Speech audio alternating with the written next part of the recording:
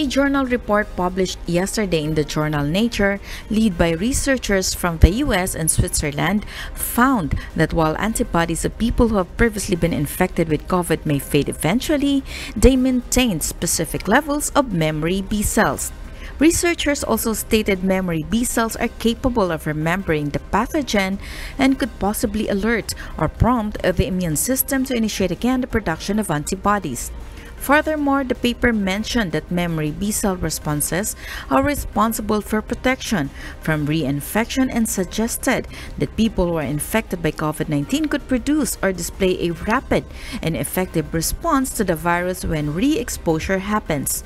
The memory B cells displayed clonal turnover after 6.2 months, and the antibodies expressed have greater somatic hypermutation, increased potency, and resistance to receptor binding domain or RBD mutations.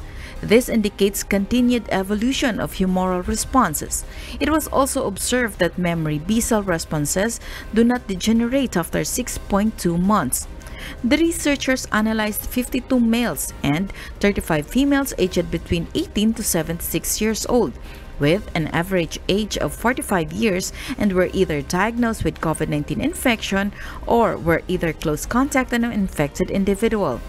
The study lasted for over a month, and previously enrolled participants were asked to return for a 6-month follow-up visit at the Rockefeller University Hospital in New York from August 31 to October 16, 2020.